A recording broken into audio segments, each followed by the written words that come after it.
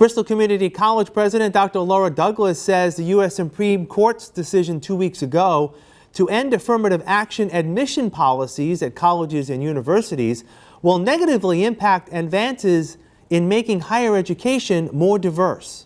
It's disappointing. It's sad.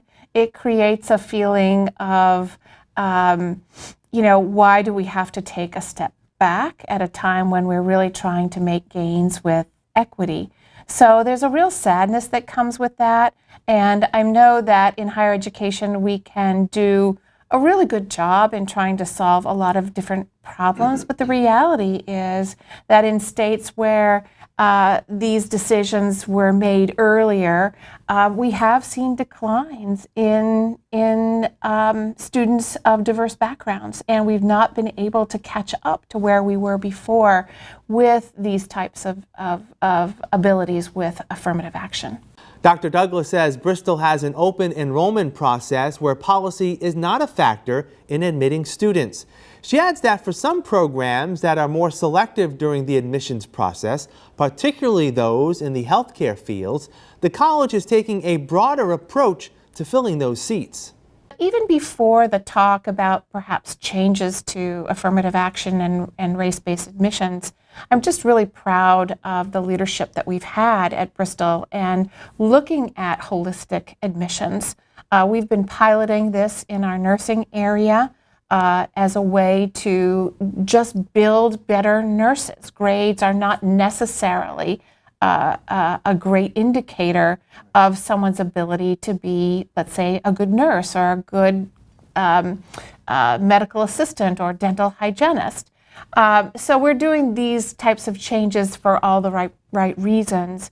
And now we're looking at the other health sciences programs as well that are more selective to try to use that pilot in nursing to learn how we can continue and do some of these other rollouts for holistic admissions. We're not there yet. We're still in a pilot phase, but we are learning.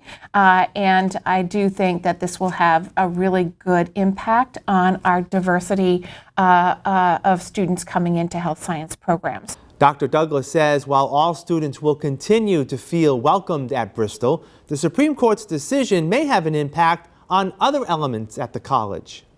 This will not have a real effect on most students at Bristol Community College. However, the decision by the Supreme Court will have an impact, especially on our staffing.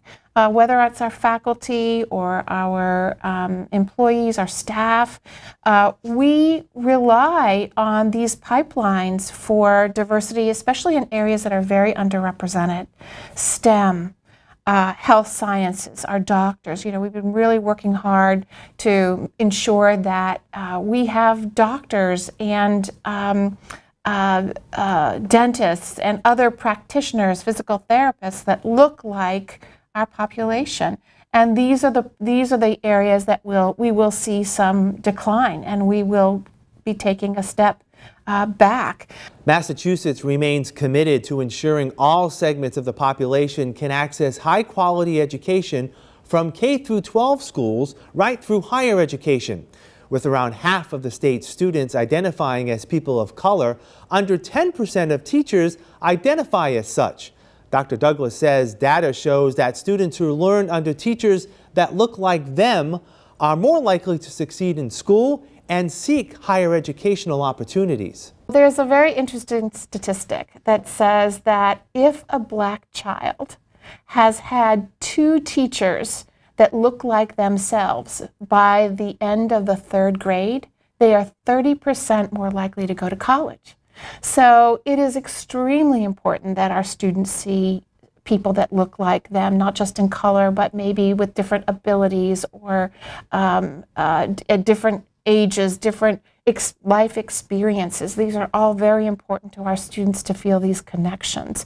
It very much spurs students to think about not only doing well where they're in school, but going on to college and also thinking about having a professional career. Dr. Douglas says over the last 5 years, the college has been successful in implementing an affirmative action plan to recruit a more diverse workforce at Bristol.